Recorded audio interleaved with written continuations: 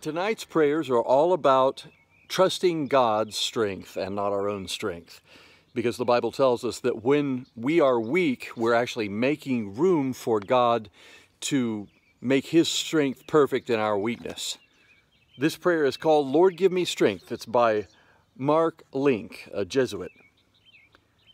Give me your strength, Lord, because sometimes things get tough and we are ready to quit. Give us your love, Lord, because sometimes people reject us and we are tempted to hate. Give us your eyes, Lord, because sometimes life gets dark and we lose our way. Give us your courage, Lord, because often we are put under pressure and it's hard to do what is right.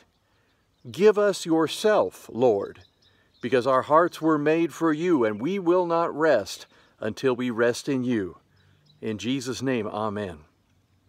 Yeah, that last little bit, he was quoting St. Augustine.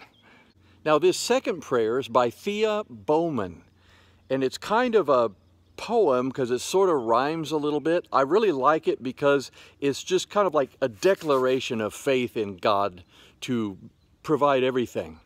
It's called God Is. God is my father and my mother. He's my sister and my brother. He is my rock, my sword, my shield. He's a wheel within the middle of a wheel. He is water when you're thirsty and bread when you're hungry. He's a father to the fatherless. He's a mother to the motherless.